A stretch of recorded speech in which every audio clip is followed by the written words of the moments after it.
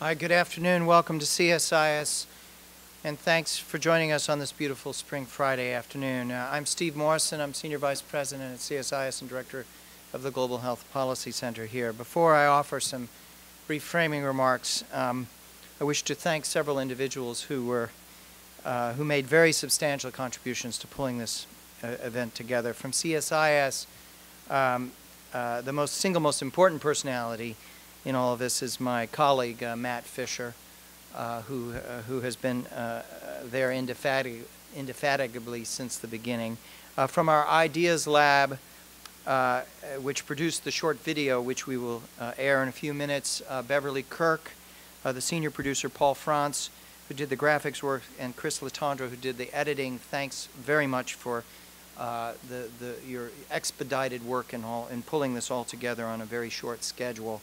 We're delighted we're able to do this event jointly with the CSIS Middle East program, and a special thanks to Rebecca Shirazzi for all her extensive support in getting the word out, and to John Alterman and Haim Malka, the leadership in that program, for agreeing to move ahead with this partnership. The impetus for this event rests with my close friend and colleague, Len Rubenstein, Senior Scholar at the Center for Public Health and Human Rights at the Johns Hopkins University Bloomberg School of Public Health. He's one of our speakers here today at the roundtable. He's been at the forefront for many years of work focused upon violent conflicts and the implications for the health sector. We've made available for you today a copy of an essay, an excellent piece of work that he kindly produced for us in early 2012, Protection of Healthcare in Armed and Civil Conflicts. In preparing for this event, we also benefited enormously from the generosity of several other individuals. Claudia Bloom from MSF Toronto, the press officer there, went out of her way to share with us some footage you'll see in the video. Rick Brennan, the Director of Emergency Risk Management at WHO in Geneva. Marcus Geiser and Mark Steinbeck from the International Committee of the Red Cross, both of whom are kindly here today with us, very generous in sharing their insights. Marcus is the deputy head of the regional delegation here for U.S. and Canada, and Mark is the medical advisor, Mark Steinbeck, on the effects of weapons for the ICRC.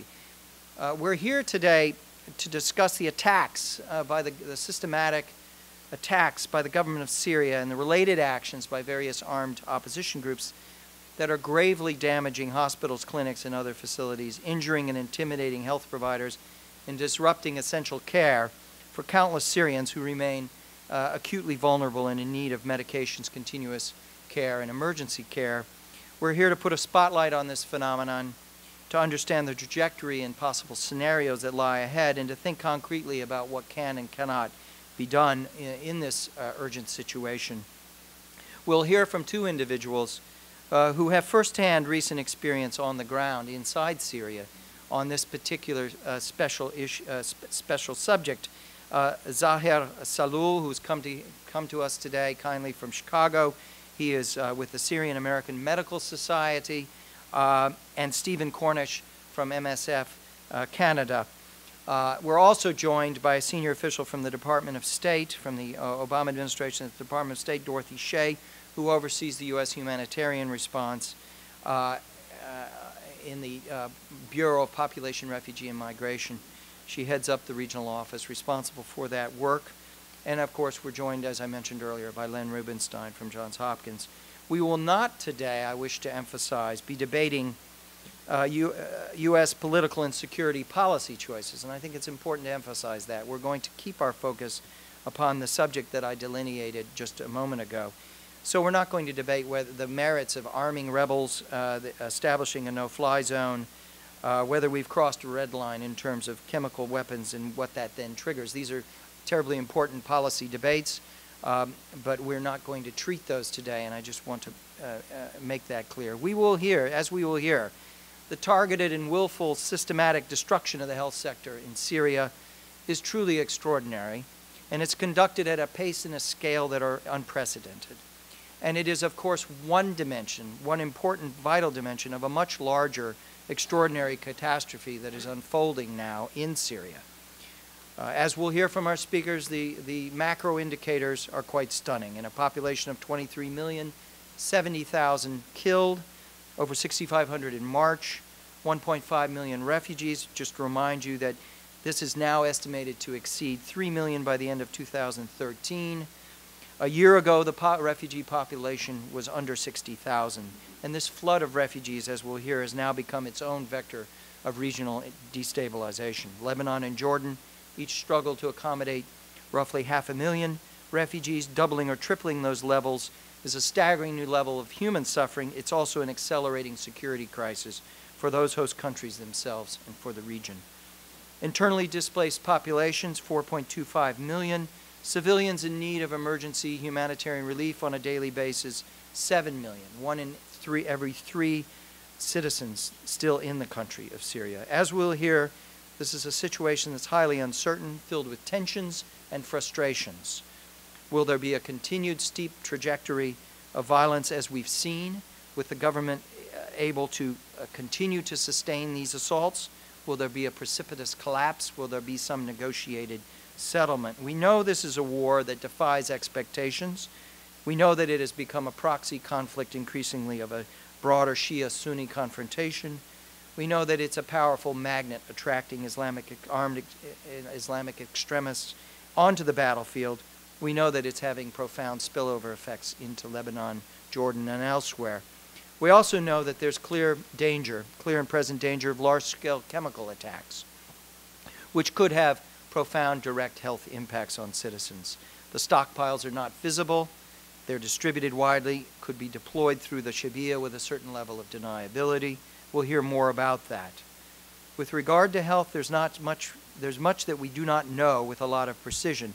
But as we'll hear from our speakers today, there are certain large realities that are coming into focus. 30,000 doctors, half of them now having departed, 1/3 of hospitals non-functioning, half damaged by fighting, continued hardline government defiance of international humanitarian law, fierce opposition to cross-line relief and cross-border, increased evidence of armed opposition groups defying the neutrality and impartiality of health workers, the disruption of Syrian production of essential medicines, disruption of routine immunization programs, heightened mental disorders, resurgent outbreaks of measles and others, and acute vulnerabilities, obviously, of pregnant women and children. We'll talk today about what can be done in the near term and in the long term. In the near term, I think we'll hear from our speakers about the appeals for high-level action. What would that take at the UN Security Council elsewhere? What kind of pragmatic steps can be taken to better protect and preserve the health infrastructure from wholesale destruction? How do you strengthen worthy local capacities of the many courageous folks that are struggling against these realities? How do we advance cross-line dialogues on humanitarian pauses for resumed immunizations? And how do you crack the code on cross-line and cross-border operations?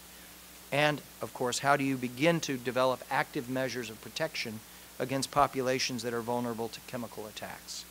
In the long term, there's a question of accountability of those responsible for these egregious acts and planning for reconstruction.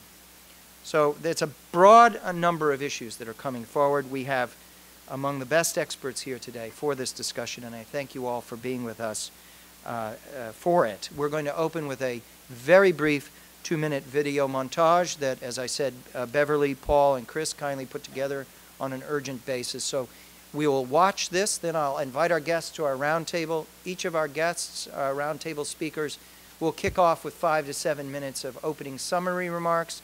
We'll have a bit of a roundtable discussion afterwards, and then we'll open the floor for your comments and questions to come back to our roundtable folks. And we will attempt to close up by 4. So thank you very much. If we could view the video. The violence in Syria rages on day after day in village after village, leaving no one untouched. Not even the medical professionals trying desperately to care for the wounded and dying. The Assad regime has increasingly and systematically targeted doctors, hospitals, healthcare workers, and patients. And the armed opposition has also defied the impartiality and neutrality of medical services. Several organizations are mobilized to protect health workers and sustain services. The World Health Organization, the International Committee of the Red Cross, Syrian NGOs, Doctors Without Borders, and others. These media clips from Al Jazeera and Doctors Without Borders shed light on the issue. These doctors have come from all over the world to the border between Turkey and Syria. They're all Syrians. None of them can practice openly in their home country. So they're reduced to smuggling medical supplies in and hoping for the best. It's no easy task smuggling this quantity of equipment into a war zone. There are no more hospitals left here. They've either been bombed out by President Bashar al-Assad's army or transformed into bases for rebel fighters. Instead, the injured are brought to these makeshift treatment rooms set up in people's homes and basements. But these so-called clinics are struggling to cope. There are few doctors and little medicine. MSF is working inside Syria, where it has opened 3 hospitals.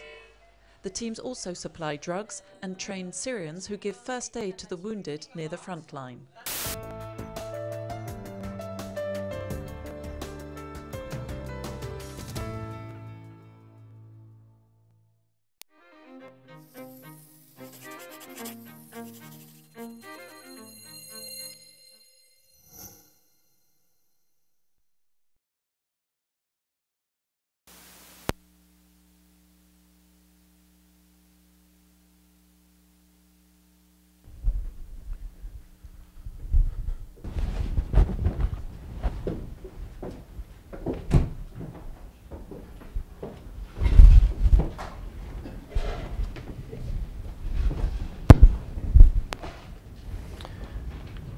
Zaher, we've asked you to open things up. You've been deeply and personally involved in this crisis and in the response and mobilizing the constituency represented by the Syrian American Medical Council. Thank you for being with us. Thank you. Why don't you kick things off with some opening remarks? Sure. Thank you, Steve, for inviting me. I enjoy always the visit to DC, especially that the weather is better than Chicago for today. I thank also for my co-speakers for being with us, and I feel excited to listen to what they have to add. Just came in from Aleppo. By the way, I'm the only physician in the group, so I'm going to use some medical terminology. I'm a critical care specialist, practice in Chicago, president of the Syrian American Medical Society. I'm also probably the only person who has direct connection to Syria. I was raised in Syria. My family is still in the city of Homs in Syria. I have a connection to Bashar al-Assad. He was my classmate. We graduated in the same year. But that's not a good thing. I wanted to highlight that. But anyway, came in from the city of Aleppo last week, and part of the field assessment of what's happening in the medical field in Aleppo. Syrian American Medical Society, like Doctors Without Borders, have been doing a lot of medical relief in Syria, supporting physicians, hospitals, building an infrastructure for the healthcare system that is kind of underground, secretive, so physicians can see patients and treat them and do surgeries without being bombed or shelled. So I was meeting with the director of the Aleppo Medical Council. His name is Dr. Abdelaziz. He's a surgeon in the University of Aleppo who left his post about a year ago to oversee the medical care in the area that is under the control of the opposition in the city of Aleppo. So he oversees the work of 10 hospitals. And we toured with him over 5 hospitals among the 10. And what you are seeing is basically a reflection of what Steve was describing in his report. Destruction, systematic destruction of the healthcare system in Syria. Aleppo is a major city of about 5 or 6 million people before the crisis. The area that is under the control of the opposition has 3 million people, 10 hospitals. It has no CT scan. It has no. It has only 10 incubators for neonatals. It has only 10 dialysis machines.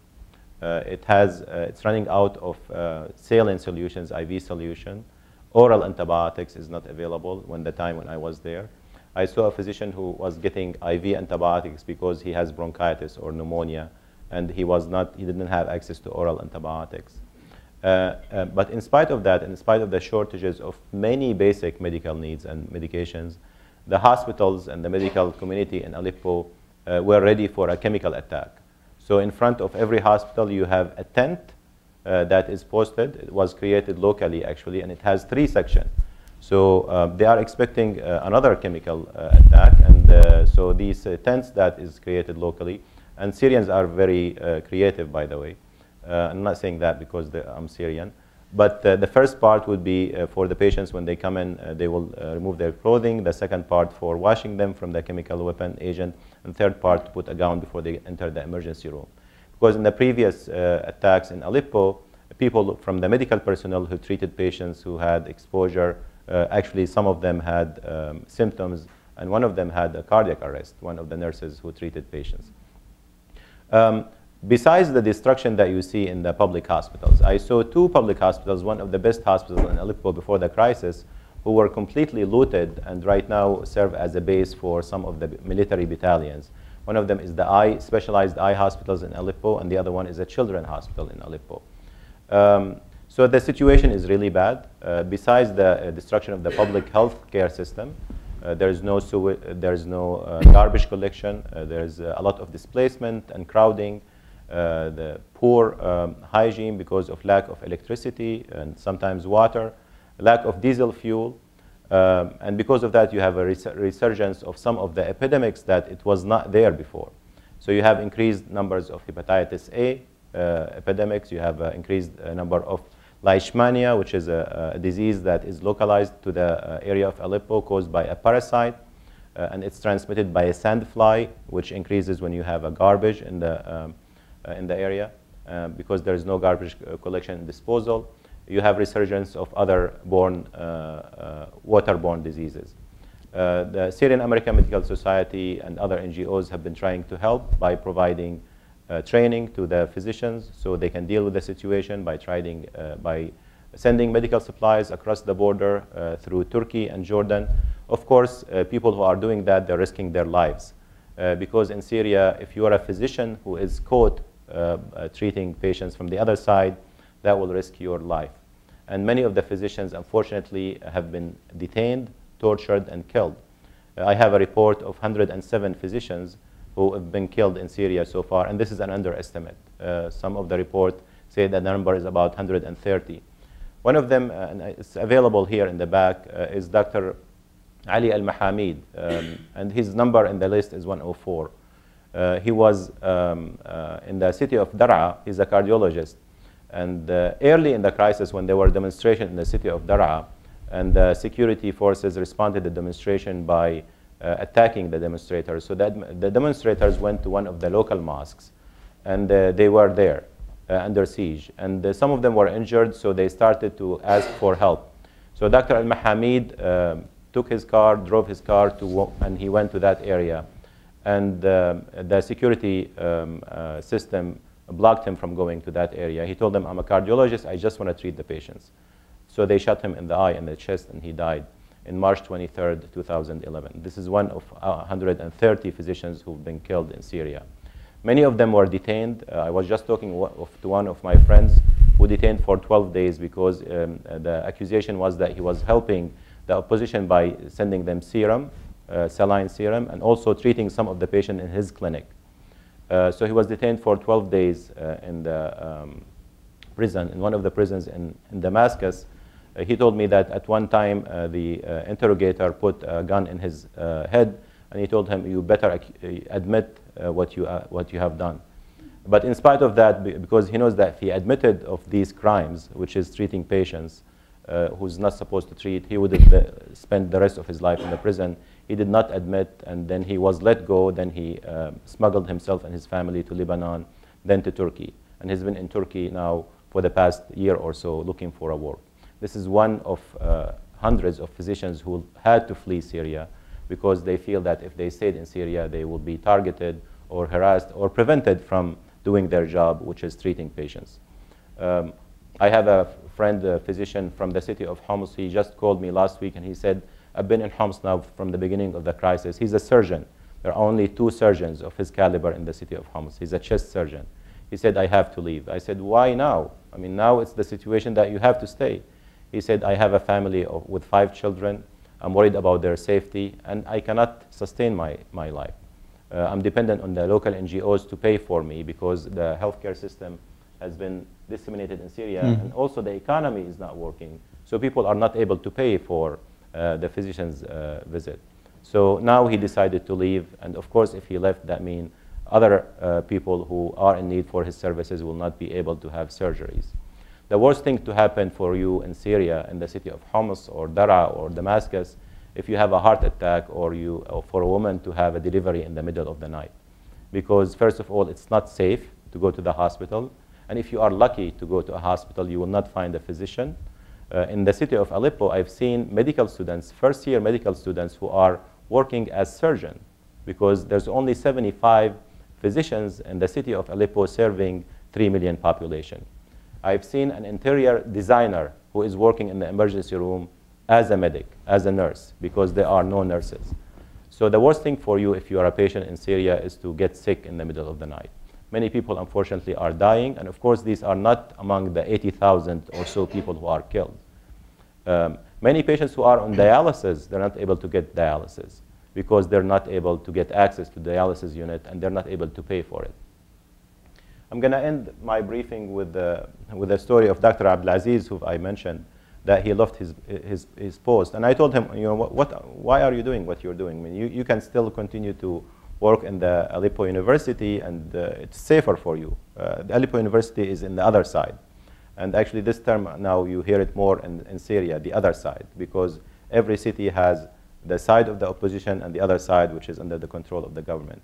He said, look, you know, if I left my post, no one will take care of the hospitals in this area of the city. And I know that if I caught by the government forces, I will be executed right away. But I believe that this is my duty. And because of this person, because of these heroes in Syria, I think we have to support the medical community in Syria. There's a lot of things that can be done. First of all, we have to have the political will to end the crisis, because without ending the crisis, the situation will continue to deteriorate. Right now, it's disastrous already, but I think we have to end the crisis.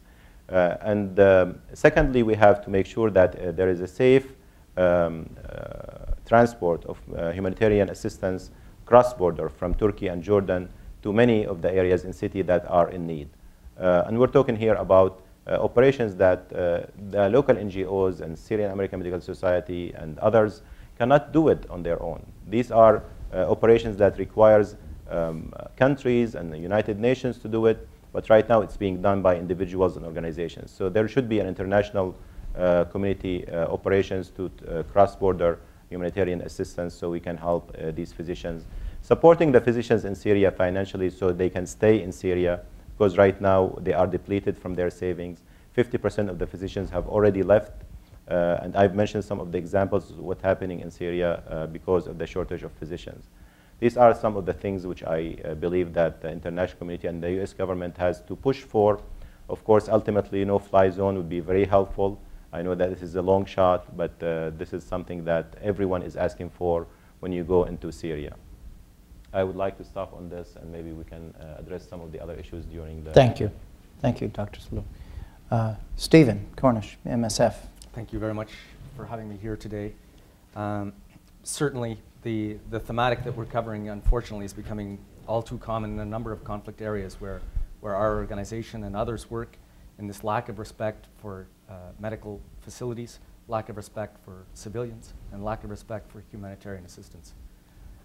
I won't go into great detail, perhaps, on the targeting on both sides that's happening, given the introduction and giving the excellent presentation. But certainly, I think the systematization of the attacks was probably much more at the beginning of this conflict, and it certainly served its purpose. It created the flight of many medical personnel. It destroyed large numbers of hospitals, and interrupted public health care in a very significant way. I think since then we've seen through the works of SAMS, through the works of other organizations, that the surgery capacity has been restocked, if you like, but in a way that's often underground, often semi-clandestine, that has a lot of limitations to it, and which unfortunately has also been used by both sides in the conflict. There's been an appropriation of medical spaces. There's been a cannibalization of existing medical structures in order to supply those outposts, and a lot of them have been primarily serving combatants at the expense of civilian care.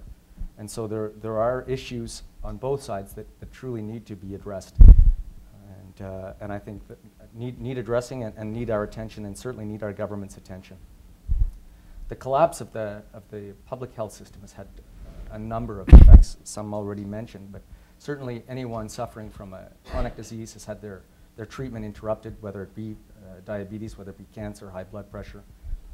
We've witnessed many people, and we call them the silent casualties of this war. We like to talk about the 70,000 dead and the hundreds of thousands injured, but there are so many more that are not in the spotlight. They can't be referred outside of the country because it's not considered emergency, but the facilities to follow them up don't exist anymore.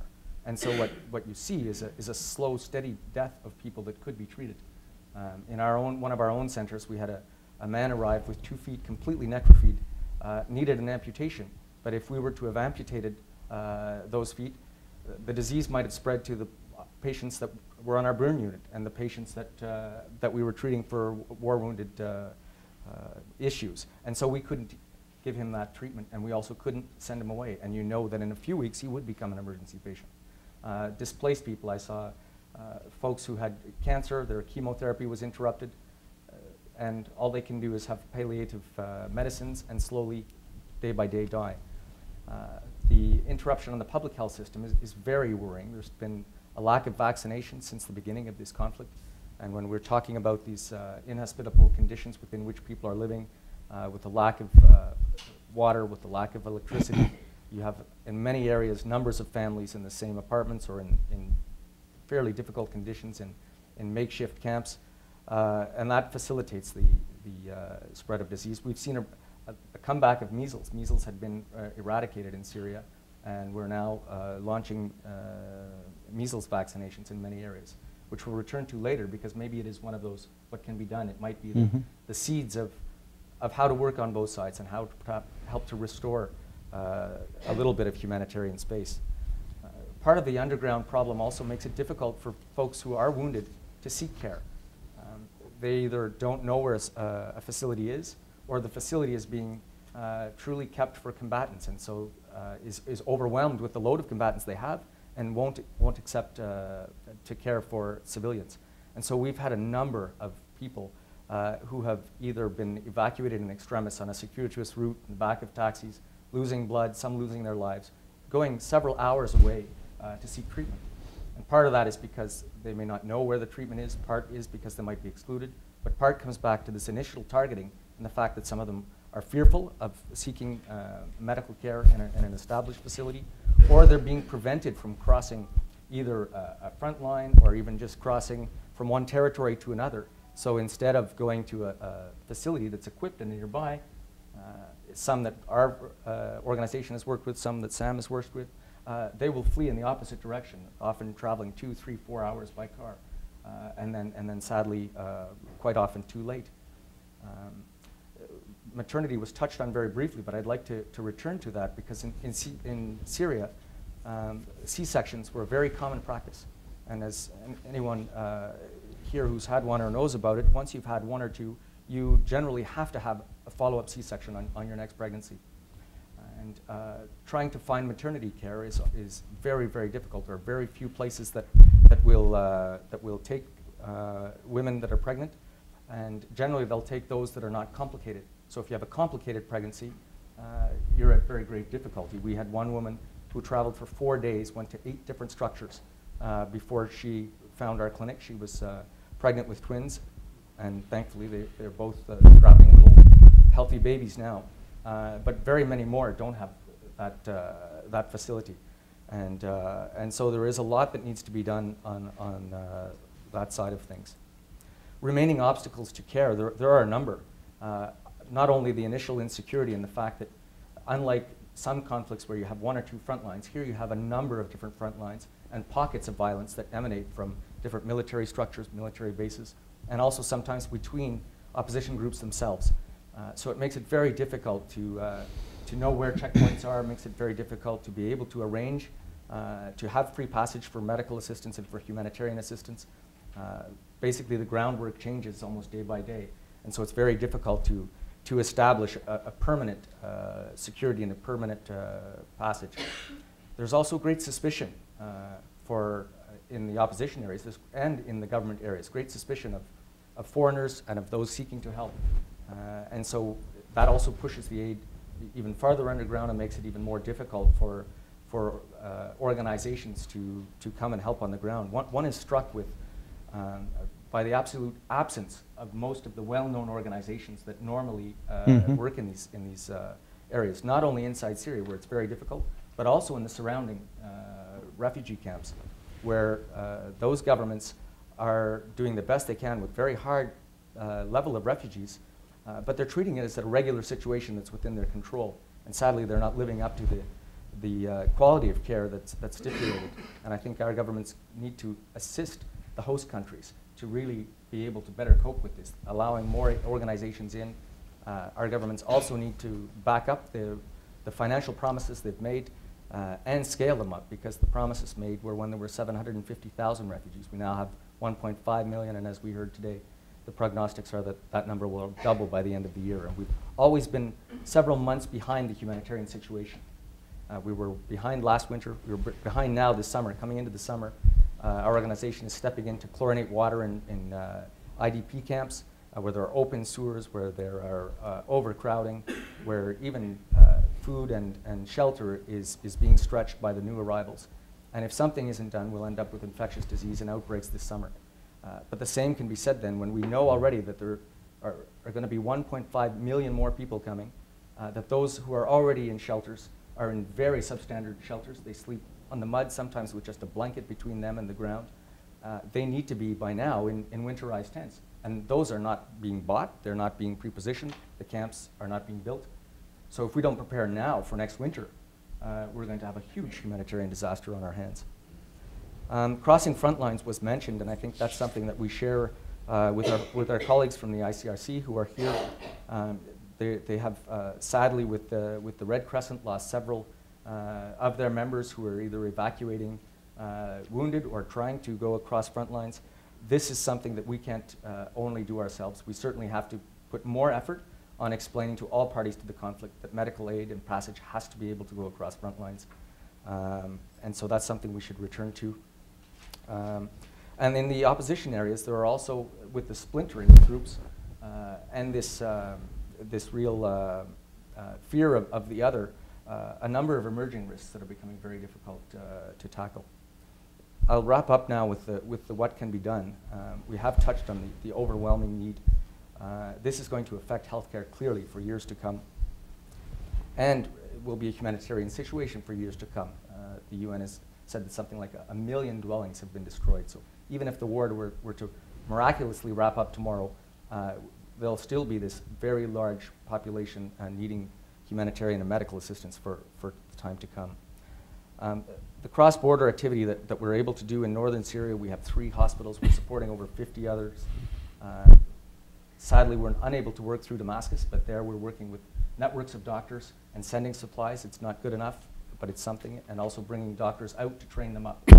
We're training in mass casualty, training in anesthesia, training small health posts just in kind of combat first aid to be able to stop bleeding, get breathing, and help people be stabilized on their transfer out. And I think that's something that definitely can be increased by a number of parties and at very little expense. But with the assistance that is being sent, some of it rather quietly, I think it's very important that we ensure that all of those medical structures will also be serving civilian needs.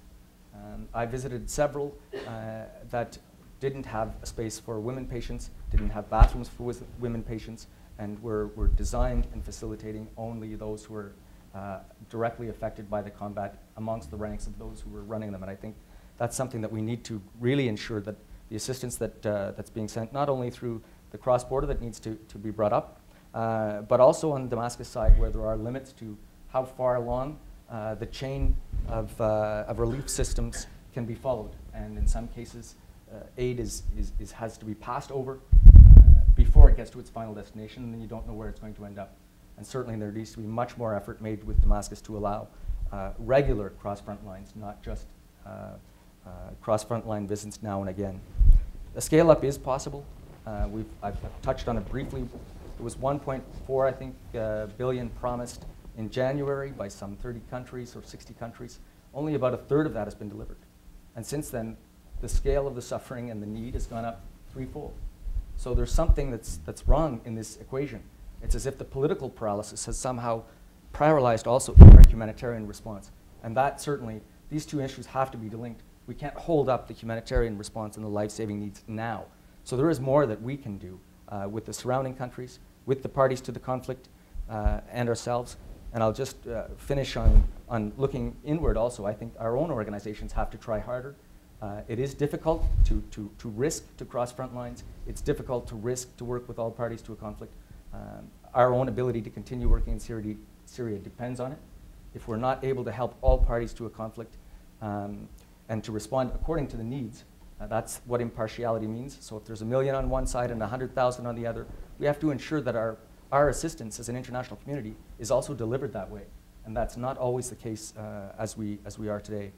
Finally, measles, which is a horrible challenge, might also present the beginnings of an opportunity. Because while it might be difficult for us today, even in the north, there are enclaved areas. There are some towns that were handed over by the government to forces that have a similar ideology or are considered friends. And we've had trouble entering those areas.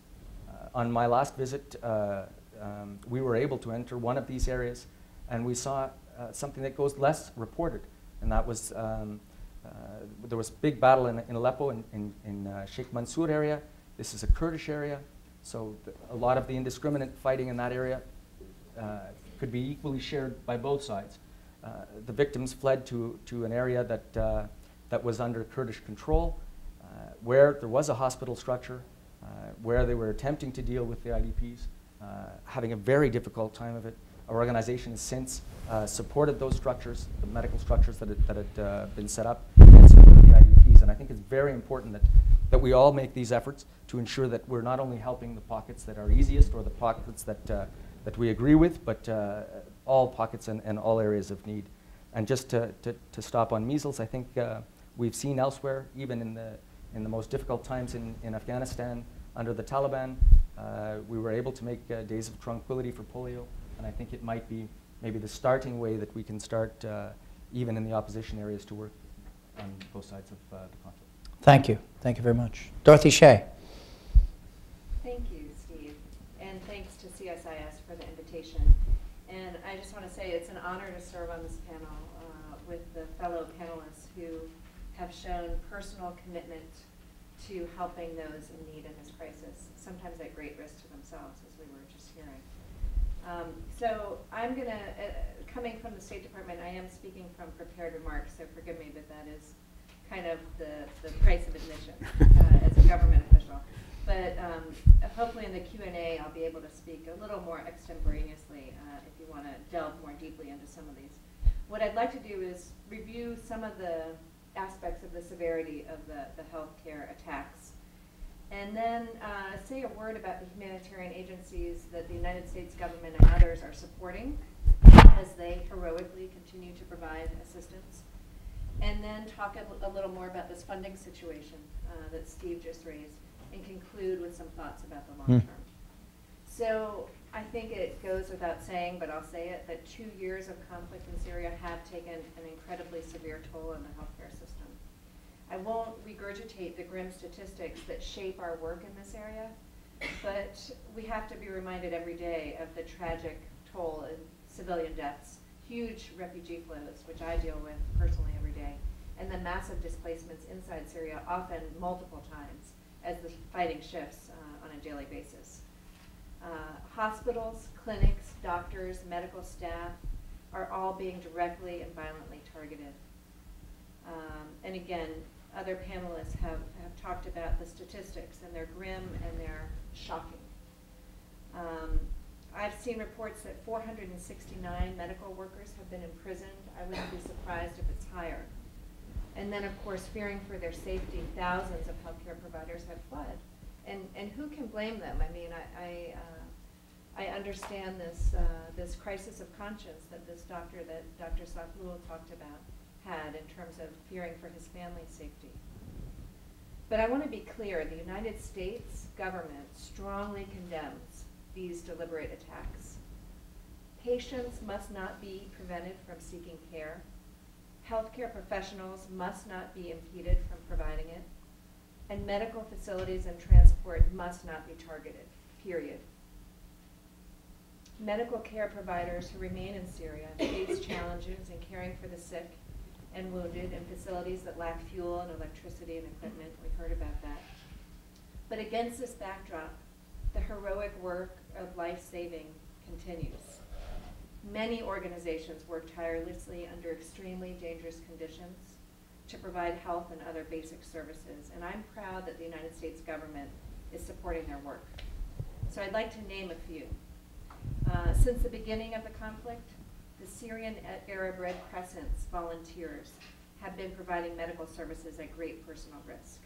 In an environment where battle lines are constantly shifting, the volunteers have been working to reach communities in both government and opposition-held areas. And I take the point that we need to do more in opposition-controlled areas, and they're trying to, but it is difficult. 18 of them have been killed while in service. The International Committee of the Red Cross is providing medical supplies, water, food. ICRC is providing access to clean drinking water to at least 10 million people, and I've read that the clean drinking water stocks have decreased in availability by about 2/3 since the conflict began. We also support the United Nations Relief and Works Agency for Palestine Refugees, UNRWA, which provides health, education, and social services to 525,000 Palestinian refugees, 235,000 of which have been displaced by the conflict. UNRWA reports that its health clinics have seen a significant decline in consultations. So this just illustrates how inaccessible their clinics are as well, fitting that phenomenon that you all discussed. 6 UNRWA staff members have died and 13 are missing. There are numerous other organizations, the United Nations Population Fund, which has delivered ambulances, ventilators, other medical equipment. UNFPA and other partners are also responding to gender-based violence, both in Syria and neighboring countries. The United Nations Children's Fund deserves our support. They've been very instrumental in trying to maintain access both to education for children affected by the conflict, but also basic, water, sanitation, and hygiene. I want to give a shout out to our colleagues from USAID who are supporting UNICEF as well because of the measles outbreak that we heard about earlier. We've seen these in the refugee populations as well in Lebanon, Jordan, and Iraq. So the U.S. government has funded the vaccinations of nearly 1 million displaced children inside Syria. And of course, a huge partner for us in PRM at the State Department is the United Nations High Commissioner for Refugees. They were present in Syria long before the conflict, largely supporting the Iraqi refugee population. And so what they did was they expanded and opened up their services to help meet the needs of displaced Syrians. And of course, in neighboring countries, UNHCR is coordinating the full range of services for refugees, including basic health care. Of course, I take the point too that there's room for improvement there. And I just want to note that countless NGOs, local NGOs, international NGOs, are also playing a vital role, including those represented on this panel. The governments and civil society organizations of neighboring countries have played a very important role in providing health to refugees, even as the refugee influx has strained national healthcare systems and local economies. We commend their generosity and respect for humanitarian principles. To date, mortality and malnutrition rates in the refugee camps are low. The chronic disease burden is primarily consisting of diabetes, cardiovascular, and lung disease. Given the trauma that many refugees have experienced, mental health and psychosocial services are also extremely important. Infectious diseases remain a concern. TB, especially for Syrians whose treatment was interrupted by the conflict.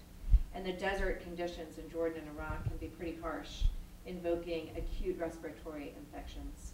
And as Dr. Sahloul said, some cases of leishmaniasis. A quick word on the funding front. Of the $1.6 billion requested in the UN appeals, donors have provided nearly $816 million, so about 51%. I don't think that number accounts for the $100 million that the United States announced this week, though. There's a lag time in the UN's tracking system. And Secretary Kerry did announce an additional contribution, which we can talk about more. So we are grateful for the support from Congress as we make these contributions, both for the UN system, but also they support NGOs that are working outside the UN system, doing the kind of cross-border assistance we talked about earlier. And we do coordinate that with the opposition's assistance coordination unit. Looking forward, I share the view that even if a political solution were secured tomorrow, the humanitarian needs would persist long into the future. So we're really trying to work with humanitarian organizations now to work with and in coordination with those who will be playing a longer-term role in Syria's economic development and reconstruction. And I just want to throw out one example of how this could play out in the health sector. The United States has asked WHO to engage ministries of health in neighboring countries to allow Syrian healthcare providers who can prove their credentials to support humanitarian health operations. So this could be win-win in providing surge capacity, but also allowing them to contribute to the response effort and keeping their skills sharp until such time as they can return and help rebuild the Syrian healthcare system. This crisis is severe. Some have characterized it as a catastrophe, understandably. And so we do need to be in it for the long haul. The United States government is, and we remain committed to promoting access to health and other basic services in Syria and neighboring countries as long as this emergency lasts. Thank you. Thanks, Dorothy. Leonard Rubenstein, you've been very patient. Well, I'll try to be quick and so we can get the conversation going. But I do want to thank Steve and CSIS for having this event. This issue of targeted attacks simply does not get enough attention. And I want to briefly, very briefly, review 4 points. One, what's the context of these attacks in terms of what's happened in the world over the last 20 years? Two, what do we understand, if anything, about what is motivating the attacks? Three, what can we do, and what is the long-term prospect, and how do we meet the needs? If you look around the world in conflicts in Burma, in Colombia, in Afghanistan, in Kosovo, in Chechnya, in Sri Lanka, the list goes on, in Gaza, in the West Bank, there have been specific, deliberate attacks on healthcare services, that is ambulance and hospitals and doctors and nurses and patients. But nothing has quite reached this scale. And just if I could take two examples of what previously had been the worst, in my view. One was in Kosovo. There was a major report, and Ron Walden here today who did that report. The Serb forces just burned 100 clinics. Probably 25 doctors were arrested and tortured. 8 were put on trial for providing health care to a terrorist. It's pretty serious. In Chechnya, probably 30 to 40 hospitals were bombed or shelled. But then you compare that to Syria, and the scale is completely different. When we talk about a third of the hospitals in the whole country not functioning because they were attacked, when you talk about 250 health workers killed, and just interestingly, not interestingly, but importantly, the Violence Documentation Center there, which has been keeping track of health workers who were killed, reported in March that 120 doctors had been killed. Their last report this month, 130. So that's 10 in the 4 to 6 weeks since their last report. There's been nothing like this that we're aware of in the past, where the number of murders of health workers has been at this scale. And someone mentioned the 400 to 500 doctors and other health workers in prison or jails is also, to my mind, unprecedented. So we have to understand that scale, and that's why it's so important that we take some action. Why is this happening? Well, we're not sure exactly why it's happening, but I want to share one notion that comes out of some of the really excellent documentation work. I mentioned the Violence Documentation Project, the independent commission the UN established for Syria has done remarkably good work. Human Rights Watch has done excellent documentation. And what you find is very explicit statements that providing health care to an enemy is wrong and punishable and worthy of arrest, torture, or murder. It's not called murder, it's called a legitimate response, because health care has become an enemy act. It's like weapons transport. That's how health care is settled. There's a very poignant story in one of the UN Independent Commission reports where there's a dialogue that a doctor reported where the Syrian soldier said, why are you providing health care to the opposition? Why are you providing medicine to these people? It's as though the norm that has been around for 150 years does not exist anymore, that health care to the enemy is a hostile act. And the problem actually goes deeper than Syria, because we've seen this before. We saw that in Kosovo, we saw that in Chechnya, we've seen that elsewhere. But it's becoming more of an infringement of the norm in this age of anti-terrorism. Even under US law, medical care to a terrorist, the violation of US law. So, and this is happening around the world.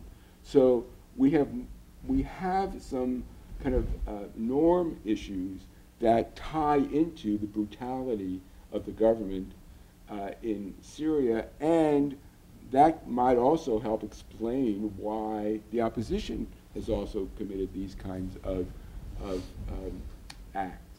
And the impact is not just on the people, and it's not even just a long-term impact. Patients are terrified to go for health care, and providers have been reported to refuse health care to certain people out of fear. And this is harder to document, but that is something we need to pay attention to. So when we look at why this is happening, we have to go deeper than the fact that the government pays no attention to the norms of humanitarian law. So what do? I think what Dorothy did today is a terrific start. We have to start by condemning this, and it has to be condemned by governments at the diplomatic level to start with. And I'm really quite delighted that the US government is now on record. And of course, we'd like to see it at higher levels. We'd like to see the President and the Secretary of State talk to this as well. Now, we know condemnation may make no difference. It may not change behavior. But we also know that if you can recast health in the way it should be as somehow sacrosanct, there are pressures that can develop. And certainly not condemning is a guarantee that it will continue. So condemnation sounds weak. It's not like a no-fly zone, but it is a place to start. And it's important because it relates to my other point about restoration of values. We've got to reaffirm those values globally. And that's also why it's important to make a demand, hopeless as it may seem, for accountability through referral to the International Criminal Court. We know all the problems at the Security Council, that Russia and China are objecting and have objected and probably will object to any action by the Security Council. But there is value in having a campaign to make the case that silence on prosecution, silence on accountability is a guarantee of no accountability. And that brings us to those sitting in the room, whoever we are, who care about this issue. This has to become more of a broad-based public issue. And I'm really happy to report that in the last couple of years, campaigns have started. The ICRC has developed its already ever more visible healthcare and danger campaign. I know MSF is about to launch its campaign, and there's an NGO campaign called the Safeguarding Health and Conflict Coalition, which is designed to engage UN agencies and government in a more robust response. So there are things that can be done to affect the short term and the long term. Finally, on the reconstruction, as Stephen pointed out, and others, Mohammed pointed out, the need for humanitarian action in Syria are going to go on for a long time. But it's not just humanitarian action. We have to start planning now for health reconstruction. And there's nothing more important in terms of what's happened for future health reconstruction than the human resources. Because we've heard how they've fled, and we know those who have remained are traumatized. And not only that, those who have remained are going to be subject to reprisals, or may be subject to reprisals, even when some kind of peace agreement came. We saw this in Kosovo. Reprisals after the peace agreement were pervasive. And if we don't think about this now, for the medical community, there's going to be trouble. And finally, for the people who have lived through this, they're going to need support in terms of their own conduct. What is medical ethics after you've been targeted? So this is a kind of issue that all the countries, including our own government in the United States, need to take account of and start thinking about right now. So I'll stop there so we can start the conversation. Thank you. Excuse me. Thank you. You know, in listening to this, one proposition that kind of comes forward is that perhaps the situation on the ground is reaching a scale in which some of the calculations within the region and more globally may change. And what I mean by that is, if the staggering export of refugees into the surrounding region is going to threaten several states in terms of their stability, does that give us an opportunity to re-engage in a targeted way the Russians in particular around the whole question of cross-border? We know that there's been an inability to move anything in the Security Council in a serious fashion because of that opposition. We know that Assad's intransigence on both the cross-line and cross-border and the continuing targeting is rooted in a certain amount of confidence that this is working for his advantage. And so far, that tragic formula has held. So is this changing? Are we in a moment now? And I'd like to come to Zaher to comment on this.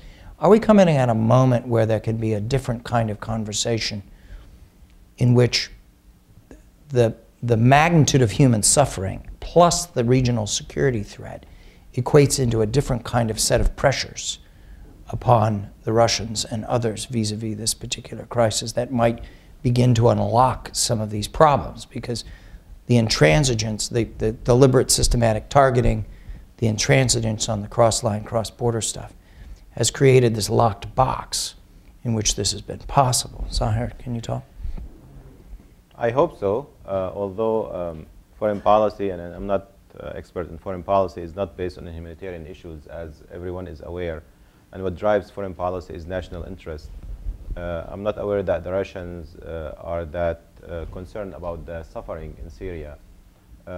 One of my friends who is a physician who studied in Russia reminded me with the Russians saying that killing one physician is more important than killing 100 soldiers. And I think what Len has mentioned about what happened in Chechnya was happened by the same Russian government that is supporting Assad at this point. But I think there is an opening right now with what's happening between regarding the conference that is being held at the end of this month, hopefully. And if we can pressure or convince the Russians to pressure the Syrian government and Assad to stop the attacks, at least on the hospitals and the healthcare system, that may be an option. We haven't done that before. We directed our policy toward something more grandiose. But maybe we can just focus on the humanitarian issues, asking the Russians to help us, pressuring them to stop, because Russia is the only country, and Iran, that can influence the Syrian government at this point. I am hopeful, hopefully, with this conference that will be happening at the end of this month. Dorothy, what do you see as the diplomatic prospects? I mean, we had the King of Jordan here last week pleading his case. He sees an avalanche coming his way. He's already fully in it. What does this mean? Well, the neighbors are very concerned about the destabilizing effect of these large... Is your mic on? Can you hear me? Can you hear? You know what? I it's just here, sorry. My fault. So the neighbors are really concerned about the potentially destabilizing effect of these massive refugee flows. And to the extent possible, if it is possible to meet the humanitarian needs of those who don't have a flight risk in terms of needing to flee for their lives, they wonder whether it's possible to meet some of these humanitarian needs inside Syria. That requires, to the degree it's possible, ramping up in a massive way the traditional humanitarian assistance reach, the non-traditional, which is cross-border, and sort of the hybrid, which is cross-line, crossing conflict lines, but in a sanctioned way. Now, the way the government is operating with respect to cross-line is, at a time when needs are increasing, they are ramping up the bureaucratic requirements to do cross-line assistance. The UN has to provide 72 hours advance notice, get 2 signatures from 2 different ministers. They have, all kinds of bureaucratic obstacles. I heard last week from the emergency director from WHO that they were prevented from including surgical supplies in a cross-line convoy that was going to Aleppo. So if that's what cross-line is, then we're still not going to be satisfied. At the same time, cross-border isn't going to be the silver bullet, right, because you have places like Homs and Reef Damascus that are not well positioned to take advantage of that kind of operation. Stephen, did you have any thoughts on the question around diplomatic engagement? I mean, we had the Belgian statement in February, right? We had 49 countries sign on to a fairly strong statement. You could look back on February and say that's had 0 impact operationally or politically. It was a, it was a well-intentioned statement, but and we, the Security Council passed a resolution calling for cross-border in southern Sudan. There hasn't been a single impact in southern Kordofan. I mean, you can look at a multitude of precedents or actions. I'm raising the question of whether the game is shifting in a way that you might say, okay, run at this particular problem in a specific way now. Yeah, 3 things. The first is, I think on the Security Council, that is the place to be pushing strong for the respect of international humanitarian law. And it should be on. It is on, so it's whoever. That is the place to push for respect on both sides. And I think it's probably unhelpful if our rhetoric is stronger on one side than the other. So if we truly look at enough of the incidences that are occurring on the opposition side, we've had different opposition groups raise their flags on top of medical facilities. There has been also bases put very close to certain hospitals that ended up being targeted. So if we come at this with a much more balanced approach, I think that might be the first thing that people could agree on, and actually start something. And that goes to Len's point. Whether it then becomes fully efficient and changes everything or not, it's the first step, and that first step needs to be taken. And I'm not sure that step has been taken as seriously as it could be. On the neighboring countries, I'm almost at a loss. I published an op-ed this week on Monday. The title was, "We Are Failing the Syrian People." The idea that we're ramping up, that we're doing all of these things, there are a number of very well-recognized humanitarian organizations and development organizations that cannot get registered in Turkey, cannot get registered in Lebanon, that are having visa issues, registration issues. These are countries we can have a discussion with. Those are also other countries in the region, Iraq and Jordan. They're not as comfortable with folks working cross-border. There's also a discussion to be had. And there are other ways of funding organizations to do this work.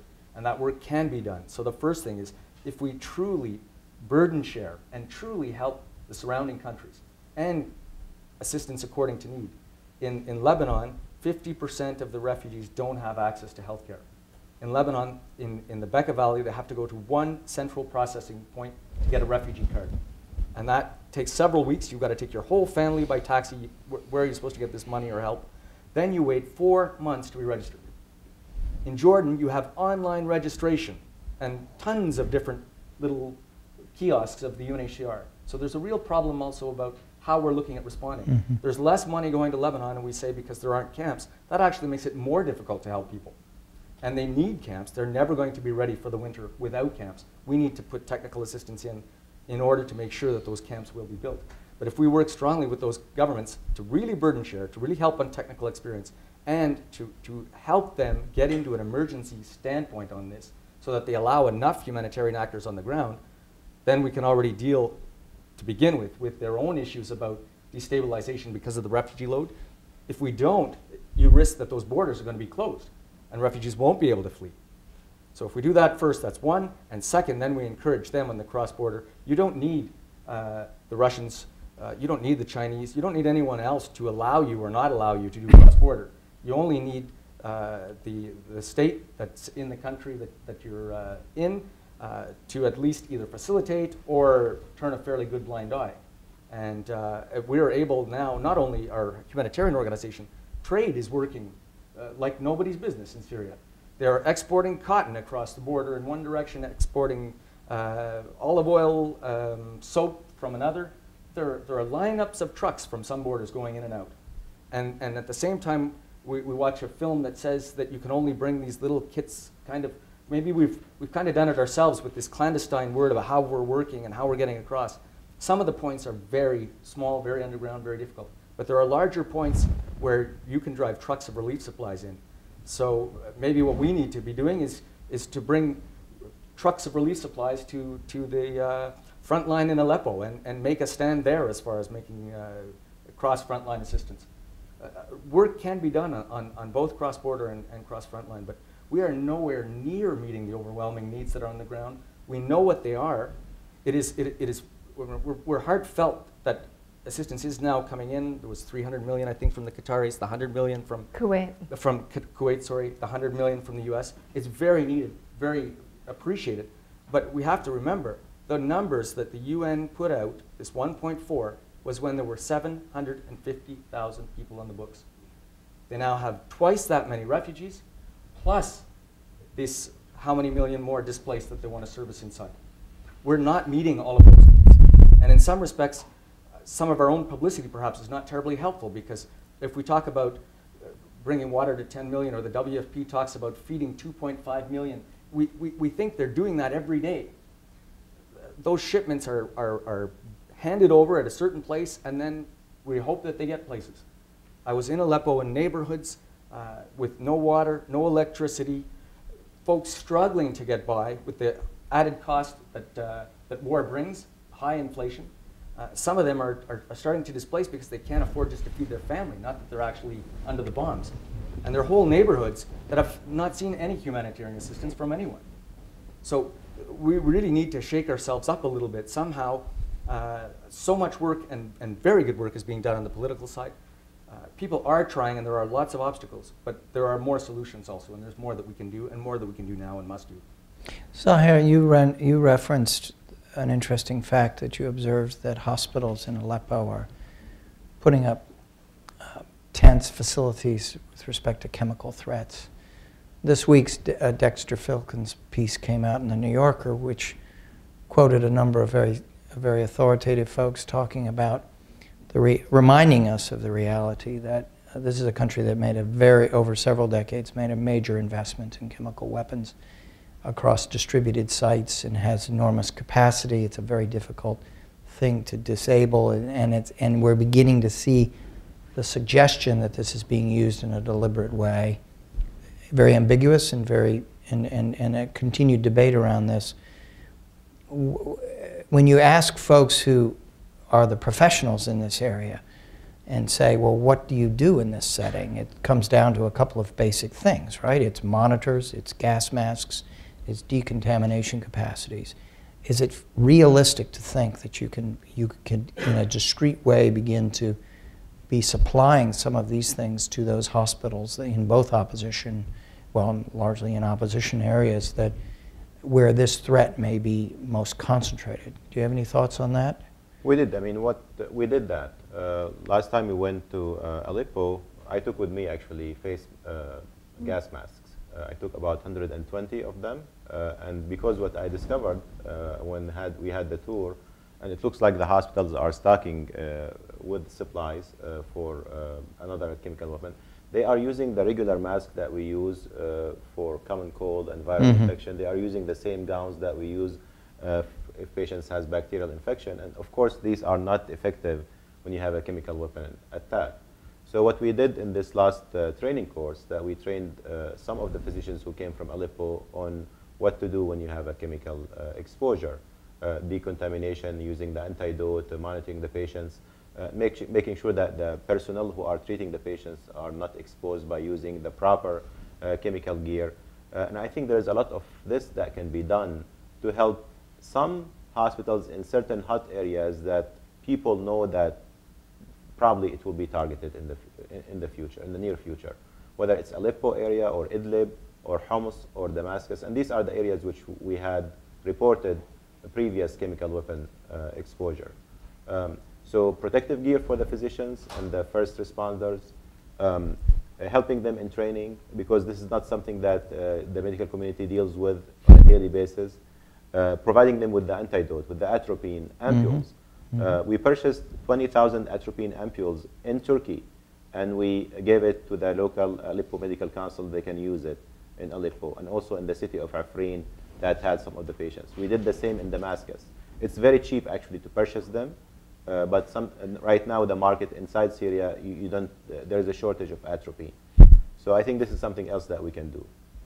Thank you. Can I ask, I want to come to Len in just a moment, but can I ask you, on this question around measles and outbreaks and whether there's a space now for a quiet dialogue across lines between government and opposition authorities about a kind of a tacit humanitarian cooperation in order to permit resumption of immunization campaigns or other measures, depending on whether we're talking about measles or something else. What do you think the realistic prospects are, and how would you go about encouraging this, in your view?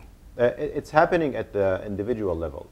When I witnessed in Aleppo, for example, that the medical council are communicating with other medical entities on the other side, for example, for dialysis patients. So I witnessed that myself, that we went to a city called Al-Bab, where you have one hospital that is under the regime, and the rest of the BAB is under the opposition.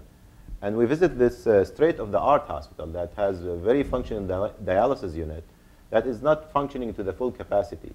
So Dr. Abdulaziz, who was with me, he was trying to negotiate with that administrator on why don't you take some of our patients' load. And it looks like the administrator accepted that. So these type of collaborations are happening. We need to encourage them. We need to make sure that, to be aware that they're happening. Between the government and the opposition side, I think if we can let the civic society, let's say the Syrian Red Crescent, be the agent of connection between these two sides, I think that will happen. And it's happening in Aleppo, it's happening in Idlib, especially with vaccination. There was some cross-line humanitarian assistance lately in the city of Azaz also, which is good and promising. And hopefully we can push more toward that. Great, thank you. Len, how do you get planning for the reconstruction? Where do you house that? Who leads on that? How do you trigger that? I mean, it has to be, if you want to get planning going early. In the Balkan Wars, it was a matter of recruiting in experts and moving them outside of the immediate war zone area and having them sit down for extended periods and plan. How would that happen in this context, and where? I think it has to be Syrian-driven. I think one of the lessons in the Balkans is the fact that it was run by international groups, had a huge impact on the development of the health system that was not very productive, that it ended up without participation of, in Kosovo, for example, with the Kosovar medical community and citizens, and it didn't work out. So it's got to be Syrian-driven. At the same time, I think there has to be some role for the international community in committing resources, in providing support. WHO right now is not engaged in thinking about this because they're so consumed with the immediate humanitarian needs, which is understandable. But I think that process has to begin. And obviously many countries, including the U.S., can provide support for this effort. But I think it's got to be engaging Syrians. The Ministry of Health is still functioning, and Zaher can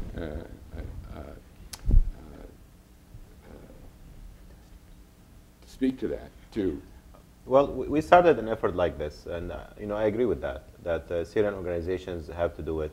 The problem is connecting what's happening in the diaspora, Syrian diaspora, which is leading the relief effort, and what's happening inside Syria. There is this connection because of security reasons, because the fact that government prevents these type of connections from happening.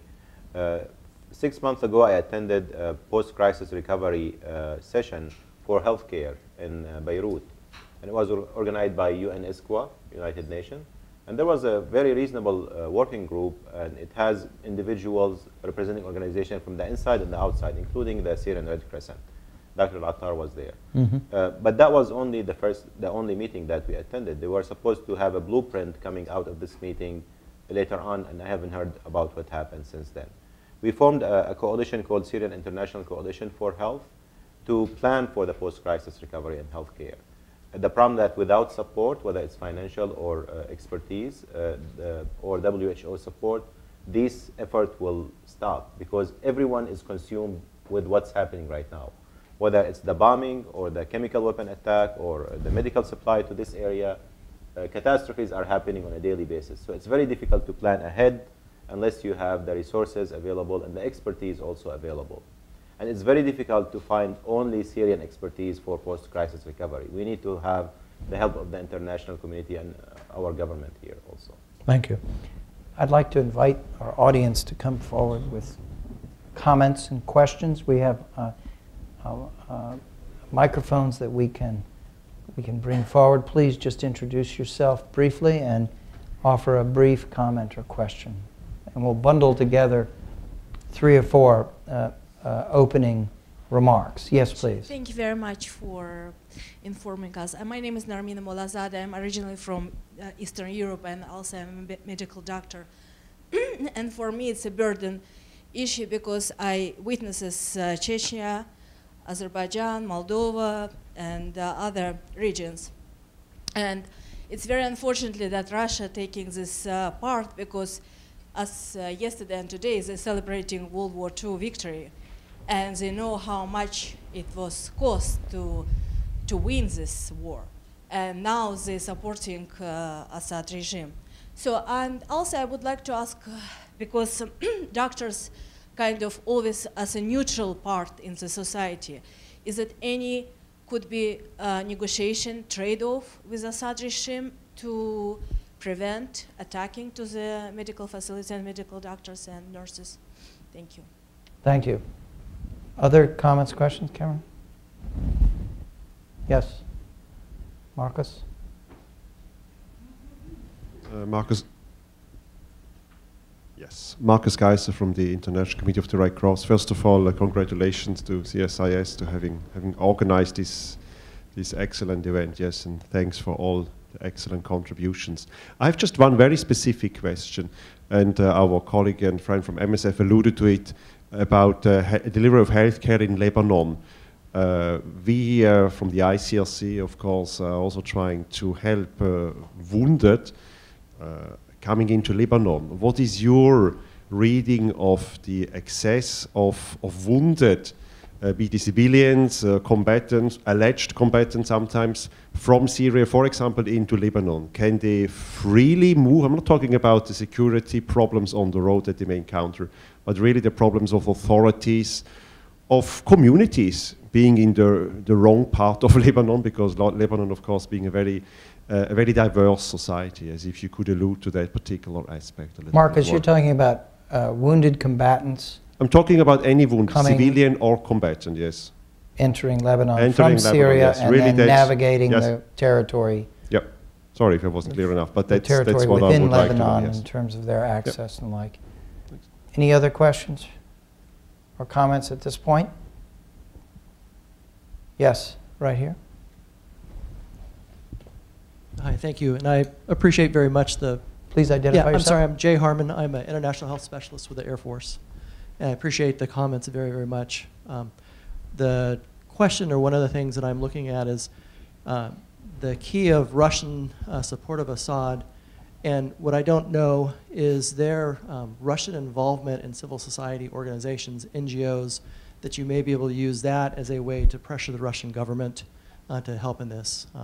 I see, as long as it's a military strategy to attack healthcare workers, it's going to be very difficult to change that. And so that's what I'm wondering, is whether there's a civil society within Russia helping with MSF or helping with other NGOs that may be a place to really push this issue. Thank you.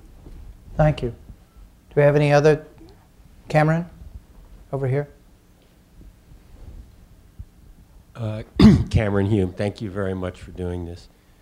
None of you mentioned sectarian issues. And when you discussed refugees going into the Bekaa in particular, Bekaa is essentially controlled by Hezbollah, not the Lebanese government. And recently we've seen a ramping up of the tensions between, or the role of Hezbollah and the tensions between the Shia and the Sunni more widely in the region. To what extent has the sectarian splits fueled the problems that you're describing? And more importantly, to what extent would there be a possibility to involve sectarian leaders in counteracting some of this inhumanity? Thank you. Thank you very much. Zaher, would you like to I'd like to address the first point, the first question. I think that would be great if you have at least collaboration between physicians and the side of the opposition and the other side. The problem that it's very difficult and it's dangerous. If you are a physician or administrator who is working in the opposition area, let's say running a hospital or a clinic, then that means your sentence is death. If you are caught on the other side, you will be killed, sometimes on the spot, sometimes you're going to be detained and tortured. And this is reality. So it's very difficult for administrator on the government area to collaborate or to communicate regularly with their colleagues, probably, who work together maybe for 10 years or 20 years in the same ministry or same department, let's say in a university, because of the threat on their lives. That is not happening frequently, unfortunately. What about engaging sectarian leaders? Cameron's question around, you know, the... This is happening on a small scale, especially in some of the mixed areas that you have, for example, Kurdish and Arab population, Turkmen population. Sometimes you have areas where you have Shia and Christian and Muslim population, especially in the city of Aleppo. City of Aleppo is a very diverse city. So you have Armenians, you have Christians of different affiliations, you have Kurdish, you have Arabs, you have Turkmen, all of them living in this city. So there is kind of engagement of their leaders to help in some of the local issues. Mm-hmm. And some of the local civic councils that is formed in the villages and the cities and under the control of the opposition have leadership which is mixed also. There are also some effort to engage Alawite, for example, especially from Latakia and Tartus, leader, to make sure that they understand that they are not tied to the regime. In Antakya. Antakya has a reasonable Alawite population also. But it is not leading anywhere. There was a recent conference, for example, in Cairo that is organized by the Alawite Syrian community. And they said that we're not tied to the regime, we're not responsible of what's happening, because the Syrian government or the regime has been trying from the beginning to label the conflict as a sectarian conflict. And actually it's succeeding in some areas. In some of the areas that I visited, the bitterness toward the other side is very high. And I am afraid of what happens after the end of this crisis. I am afraid of the retaliation. Because if you have if you are from family that lost your sons or daughters who was raped by someone from the next village, and you know that person, then it's very difficult to predict what will happen in the next phase, unless you have a very clear and well-planned transitional justice system. There is some effort on that front, but it is not what we would like to see. Yes, Stephen? On that point, you mentioned the inability for doctors to make these links between maybe the big divides, but you also pointed out doctors that are able to make those links in some of the smaller areas. You mentioned El Bab, you mentioned Aleppo. And I think both for the medical personnel as well as for humanitarians, that ensuring to make as many of these bridges and links and to widen those during the current phase of the conflict will only pay dividends later, because people will not, you can't just assist impartially once it becomes a sectarian conflict, if that is in the cards, and it's one of the prognostic possibilities. So for humanitarian purposes, you should do it anyways. But for doctors or for others, I think bridging those gaps now will allow at least sort of a secondary level contact that can then have some trust to it, have an established link, and will be able to be a channel of dialogue and decency if things do spread and become much more difficult after in a sectarian sense. Should I go into the question from Marcus at the Red Cross? I'll say a few things, and I'll widen the response, if you don't mind, to a few countries, rather than only being very, very specific. But I think Lebanon is slightly uneven, given that it has open and closed different border points, so it makes it more or less difficult for that to be an evacuation route, especially on a civilian side, because Lebanon has a private healthcare system. So you have to pay for the care once you get there. And that's a bridge too far probably for many on the civilian side, certainly as far as receiving large numbers. For the combatant side, I think they've done a fairly good job, as in most conflict areas, of setting up rear-based referral in a number of surrounding countries, and have a lot of means at their disposition and a lot of assistance. On the Turkish border and on other borders, it's also very uneven. In Turkey, it's a public system, so very good care if you can get there, but very uneven as to what a referral is, what an emergency is, and who gets to go across and who doesn't. So from some borders, you're in an ambulance and you're on your way, and others, it's quite a struggle. But they are doing a much better job of extending emergency and referral care to civilians than you would see on the Lebanese side. Dorothy, if the countries in the region, the neighboring countries, are already excessively burdened and afraid, and they're seeing this changing their own internal dynamics, they see, as Cameron suggested, a sort of fueling exacerbation of sectarian tensions.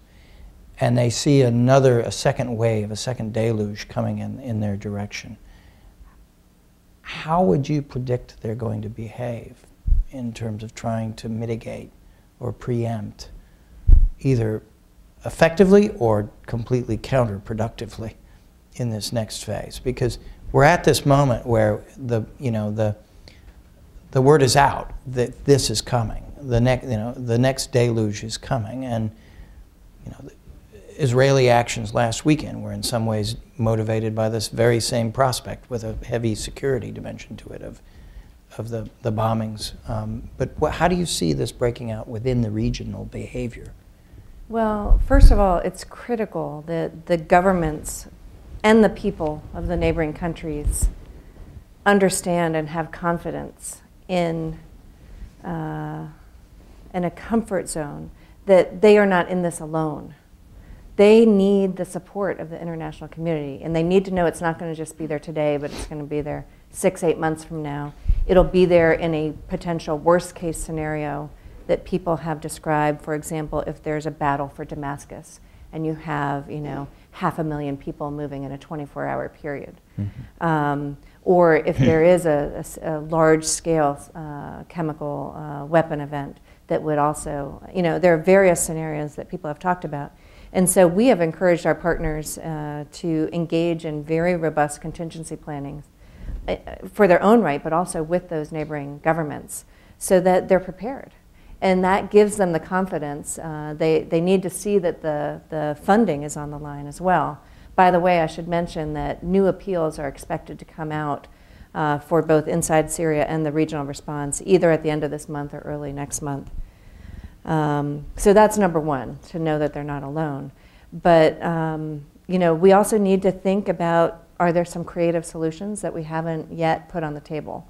And I have participated in some discussions with partners, and there are no easy answers here, but you know, some of the neighboring governments have wanted to explore, would it be possible to do an evacuation, even if it's of a symbolic number of the total number of several 100,000 refugees to a third country.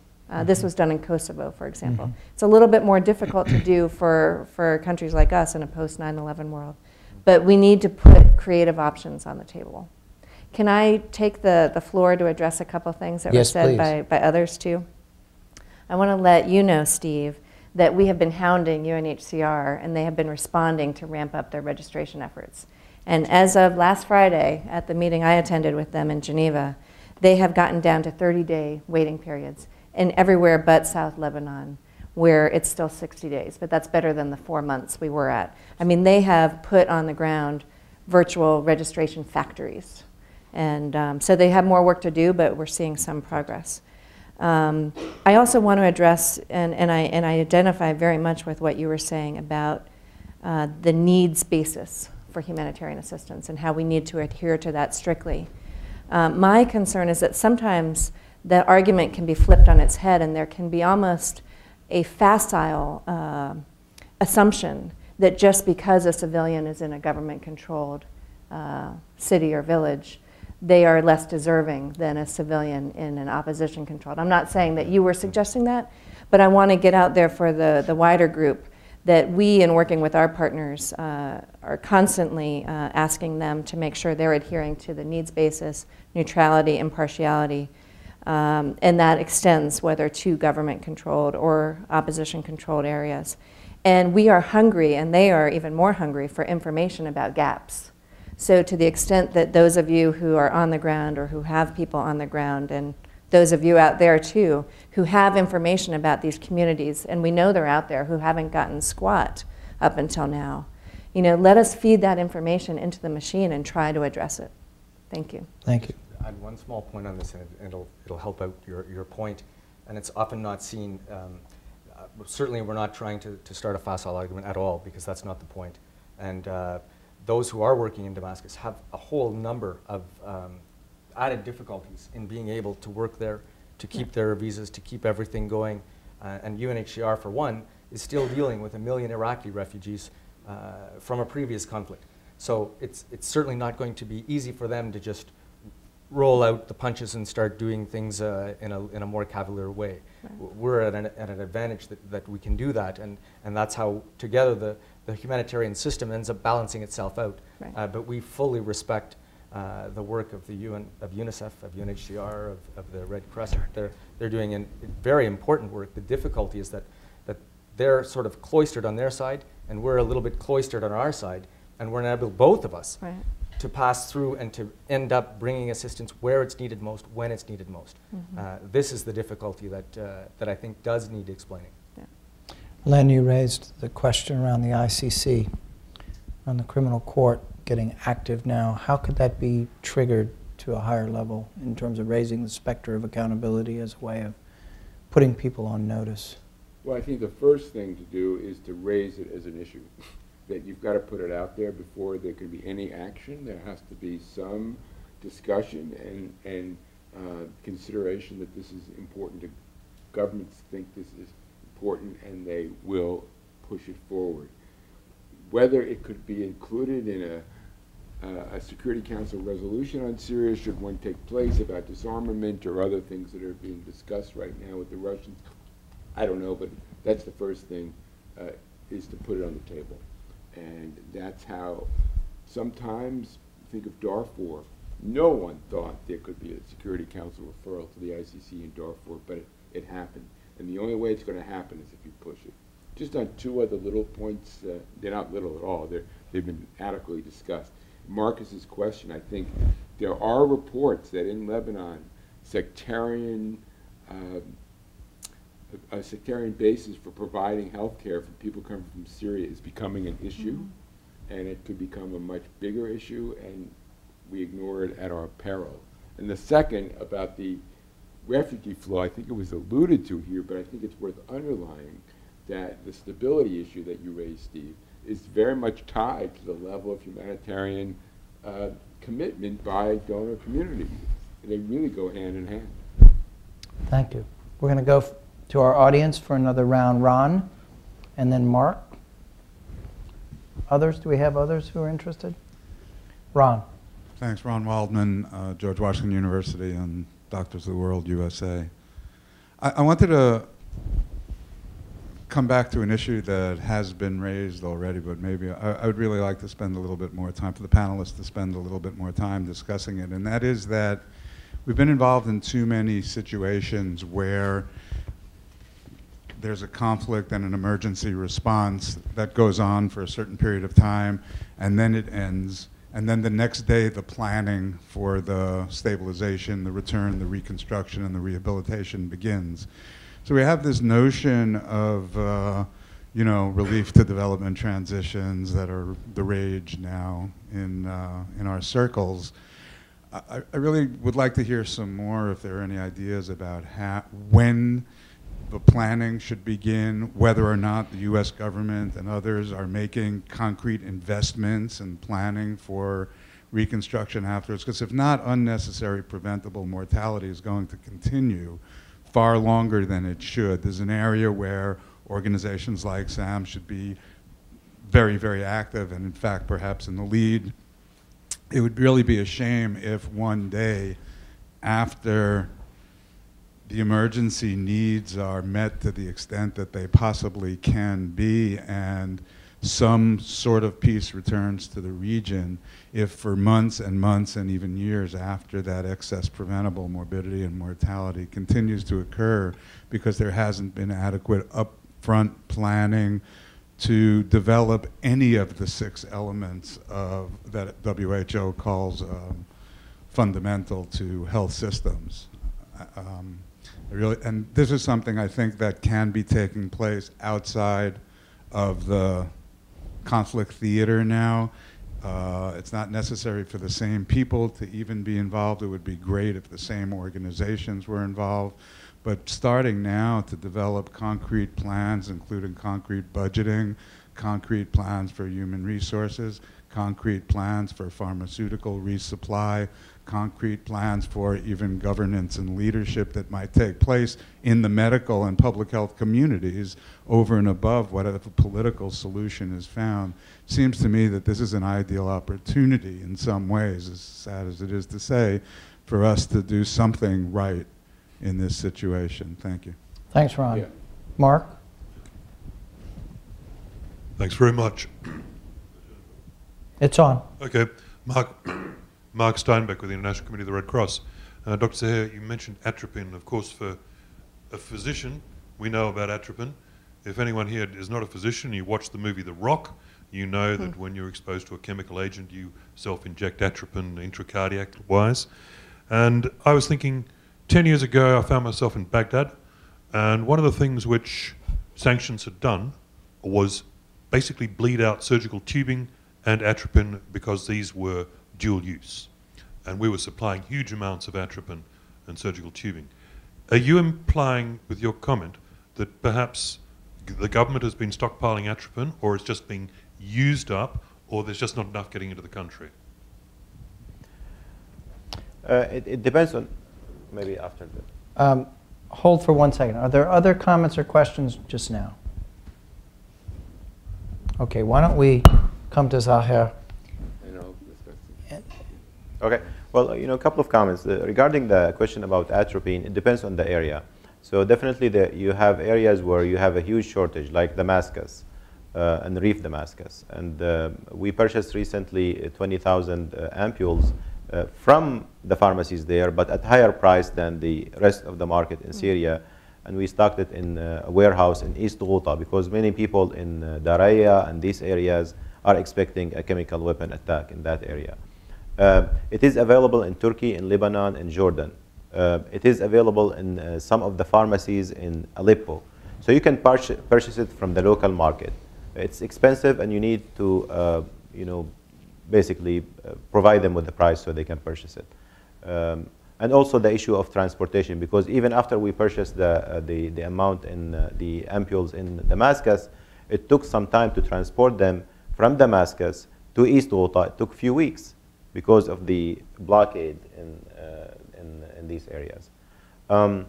In terms of the first comment, what was the first comment about? Ron Waldman's question around planning for the reconstruction. Planning. I mean, I agree completely with you.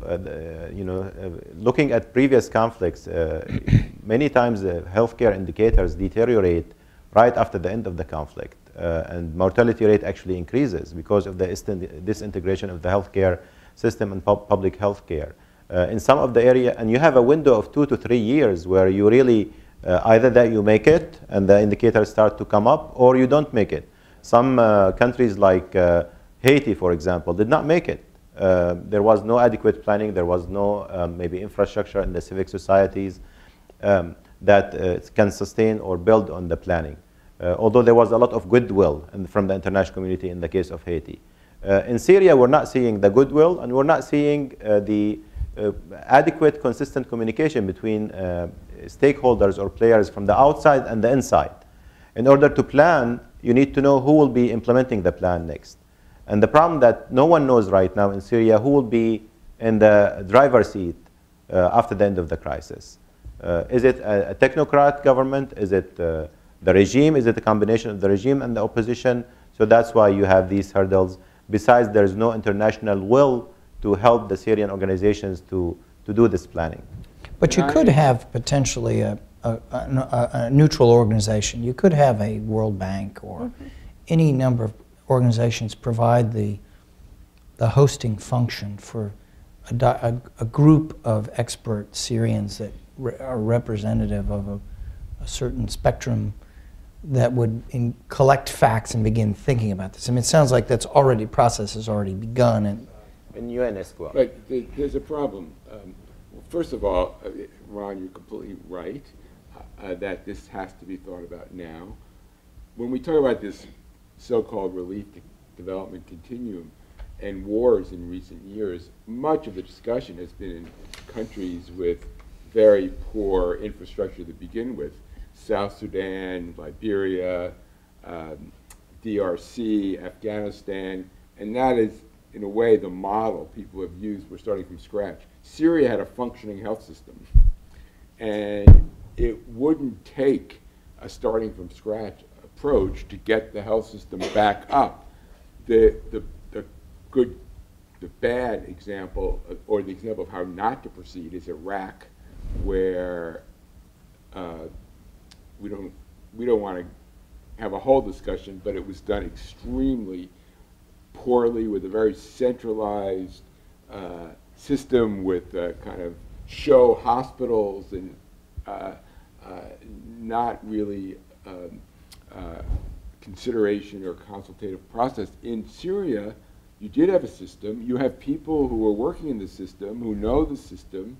You have a lot of human capital that could go into planning if there were support internationally. And then, to me, the huge issue I mentioned before is the human resources issue, because so many people have fled, and how are you going to rebuild that capacity, and how are people going to be able to live in an environment when they've been traumatized? But these can be addressed as well if planning started now. Dorothy, you wanted to say something? I would just note that indeed these planning efforts are ongoing. It sounds like there may be several, and maybe they need to be coordinated. I know the Syrian Opposition's Assistance Coordination Unit is looking at this longer-term horizon of reconstruction, for example. There have been discussions among donors. It was the EU Commissioner for Development and Humanitarian Assistance, Kristalina Georgieva, who recently made the rounds in Washington and talked about a broader political initiative that would bring in the World Bank and the international financial institutions, that would bring in development actors and would bring in private sector actors. I mean, really looking at this on a grand scale on how to get to that reconstruction phase. In talking to the UN last week, and the question was raised, okay, there's an interagency, inter-UN committee looking at reconstruction. Is health on the agenda? The answer was no. The answer was it's focused upon revitalizing the economy, dealing with security, and dealing with governance. That health was perhaps nominally cited. Zaher, Stephen, I'll get to you in just one moment. I wanted to first ask Zaher, what do you think the prospects are for getting the 50% of your doctor base that have stopped practicing, and most of them have exited? What's the prospects, in your view, of coming back? There's great variation in these situations in the degree to which people migrate back home. And obviously, if this becomes speculative, and much of it is contingent on the security and to what degree schools and schools and economy and basic security is restored in order to get people back to agree to come home. But what's your own sense of what the prospects are? I think this is a great question. I just want to highlight the issue that Syria is not like other countries like the Congo, for example. Syria has very successful healthcare system to start with. We had 30,000 physicians, so the ratio of physicians to population is about 1 to 1,000 or 1 to 900, which is very reasonable. The healthcare indicators in Syria, which mostly was middle class before the crisis, was very reasonable in terms of child mortality and all of these things. The Syrian universities are known to produce good doctors. Bashar al-Assad is not one of them, by the way. There's a lot of excitement, by the way, in spite of the desperation and the disastrous situation in Syria, among the Syrian expatriate and the diaspora community to go back and build. And I know that there is a large percentage of physicians and other professionals will be excited to go back and build when safety is not an issue. Within the healthcare community, for a physician who fled Syria in the last 2 years and started working, let's say, in the Gulf states or in Europe, it's very difficult for them to go back. So definitely maybe there will be 20%, 25% of physicians who will not go back at all because they found a life, they have established job, and it's going to take some time to build what has been destroyed in Syria. But many of them are excited. Many of the rest who left Syria are excited to go back, either because they're not working right now in Turkey and Iraq and Lebanon and Jordan. They don't have license to work, and the government are not allowing them to work, or because they want to go back and be part of this building generation. And many organizations, many of my colleagues who've been outside of Syria for 30 years and 40 years and 20 years also are planning to go back when the crisis ends. So there is a lot of hope, but it needs the support of the international community and a platform for them to coordinate their work.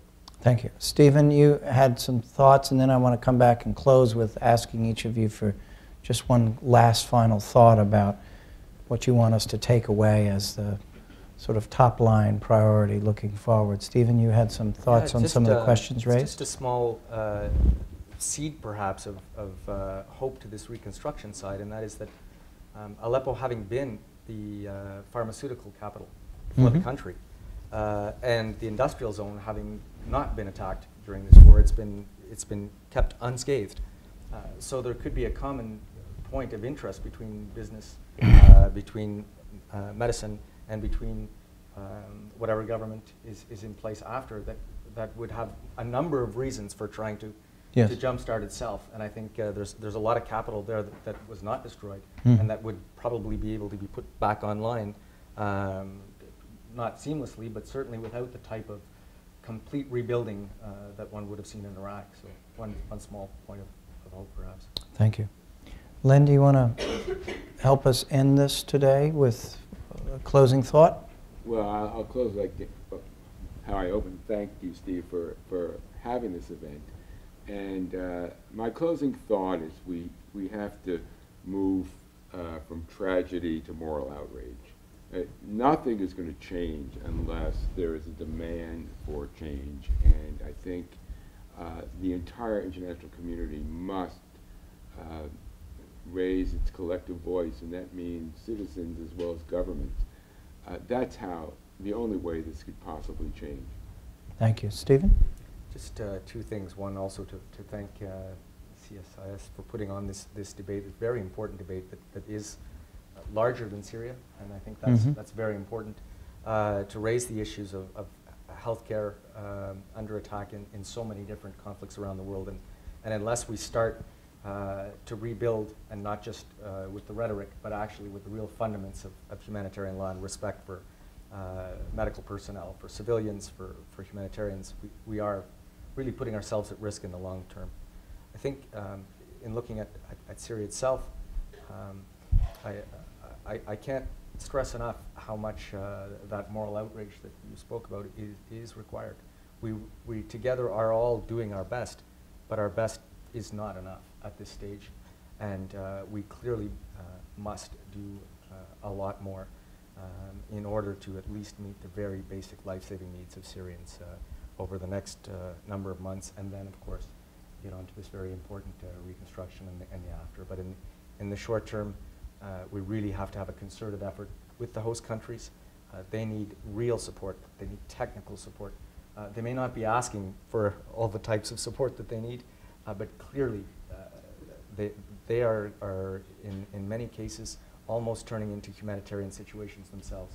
And if we don't help them realize that before it's too late, we might have an even bigger crisis on our hands. Thank you. Dorothy. I'm going to invoke the heads of the 4 UN humanitarian agencies who did an editorial jointly in the New York Times a couple weeks ago that I think it was titled Enough. Enough. They're really calling for a political solution to this war because there is no humanitarian solution. And we are going to do our best as the United States and the government and the partners that we fund. But we are constantly playing catch up, and it's incredibly frustrating because we want to do better. And in part, I think we can do better by taking advantage of the local resources that the host governments have. They're also highly educated populations. So again, we don't need to go in there with all of the outside experts, but we need to do a better job of taking advantage of local expertise in responding to the refugee crisis. Thank you. Zaher. You get the benediction. Okay. Well, that's tough, very tough. But I just want to mention that in my multiple visits, and I'm sure that Steve would share that with me, to Syria, what I've seen that the population, in light of the stress, in light of the bombing and the shelling and the suffering, but they are overcoming many of the hurdles that we are talking about. And they are doing that because of their perseverance. They are doing that with minimal support from the international community, because of the creativity that the Syrian people has, and because they believe in Syria. And Syria can be a model to the rest of the Middle East, I believe, because Syria has the ingredients for success as a country. It has diversity, it has educated population, it has a human capital, it has relatively functioning system in terms of civic society to start before the crisis, and it continued and it's got empowered now because of the crisis. So we need to focus on these ingredients of success: the civic society, the NGO, local NGO organization, and also the educated class. Doctors in Syria had always leading role, and if we can focus on physicians and empower them, make sure that they have what it takes to overcome this crisis, I think that would be very helpful. Some of you maybe have seen the clip in Grey's Anatomy, which is a famous soap here, about some of the American physicians who wanted to train their Syrian colleague on what to do in the situation when you have an austere environment, so you don't have that many things. They want to train them so they can send them back to Syria. So there was this clip where you have a couple of surgeons from the United States training Syrian doctors. So they told them, imagine that you are in a situation where you don't have this part of surgical sets, you don't have these medications, and you don't have this type of equipment. Then the Syrian physician told him, well, the situation actually is much harder than what you're describing. So remove this, and remove that, and then turn off the light. And that's what's happening in Syria. In some of the field hospitals that Steve has described, people are doing surgeries in caves. In some of the field hospitals I've visited, they have no electricity, they have no ventilators, they have no anesthesia, general anesthesia for patients. They don't have blood products, and they are doing surgeries on patients, and the patients are surviving. And I think if we look at the success stories in Syria and try to maybe make Syrians hopeful of the day after and focus on the day after, I think hopefully we can end this crisis. That's what we are lacking right now, because there's not many people are talking about what happens after the end of the crisis. Thank you. Well, I'm so impressed with the commitment and contributions that you're all making here. Zaher, Stephen, thank you so much for coming the distance to be with us and the work that your organizations are doing. Dorothy, thank you so much. I mean, the administration is doing a great deal, and it's great that you could come and be with us. And Len, thank you again for bringing this all forward and pulling it together so it would be possible. Please join me in thanking our panelists.